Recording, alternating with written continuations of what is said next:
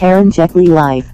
Hi guys, welcome to my channel, and today I'm going to mount this point and shoot camera on my motorcycle.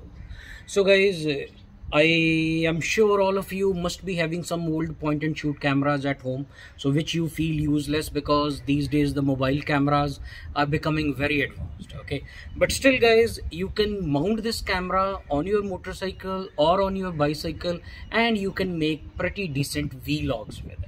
So guys, for the full video, all of you stay tuned.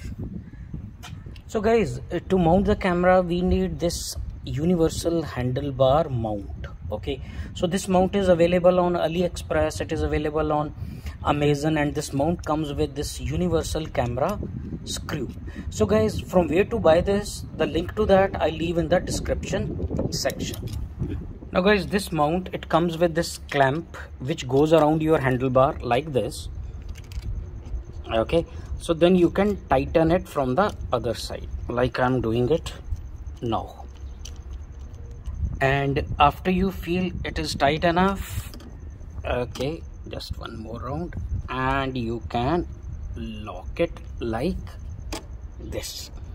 Okay, now the mount is secure. Now guys, this is my point and shoot camera, and you can see there is a place to fit the screw, so simply I'll tighten it on the mount. So guys, I'm using my old Nikon Coolpix AW100 camera for it. The good thing about this camera is it is waterproof, it is dust proof, it is shock proof, and we are good to go. Now minor adjustments here and there, and your camera is in the place and it is sturdy.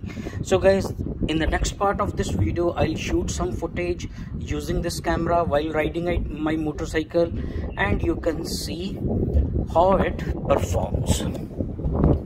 So guys, now you can see my camera is mounted. Okay, now we will ride the bike and we will record some footage using this camera. Okay, and in the next part of the video you will see the footage recorded by this camera.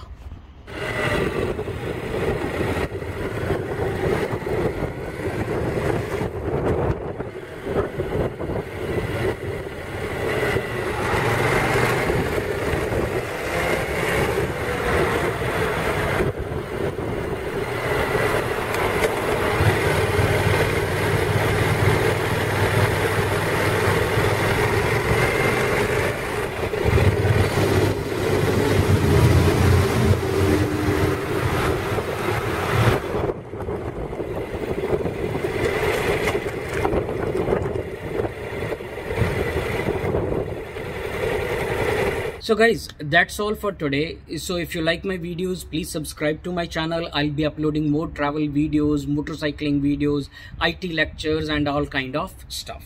So all of you, thanks for watching and stay tuned.